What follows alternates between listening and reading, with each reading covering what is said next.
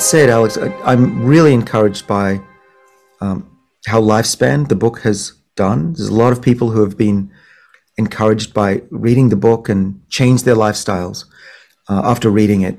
And so it's education for sure. I'm really excited that Lifespan has been read by so many people.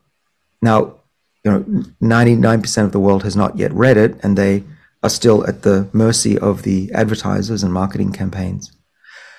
That said, I think there is a role for scientists like me to begin the education, and then those people talk to other people. And you can see across the world that people now have heard of fasting. They've heard of cold therapy. Wim Hof is I'm very grateful to him. He's also saying the same things. But it's a slow education because, first of all, not a lot of people read books.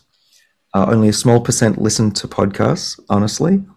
And most people just watch TV and advertising. And so it's slow, but we're getting there. And I think that we're in this new age, especially after the pandemic, of people taking their health much more seriously and realizing that they can't just go to the doctor once a year and expect to stay healthy.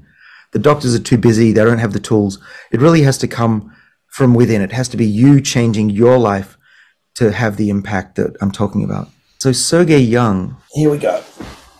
He was kind enough to give me a copy of his book yesterday. Okay. I've read this before. He just gave me a nice signed copy kindly yesterday. And I had breakfast with him yesterday and shared a lot of this information. So my book is about the science and the health of aging. His is more biohacking, technology, where are we going, a companion to my book. And so I recommend this as a companion to Lifespan.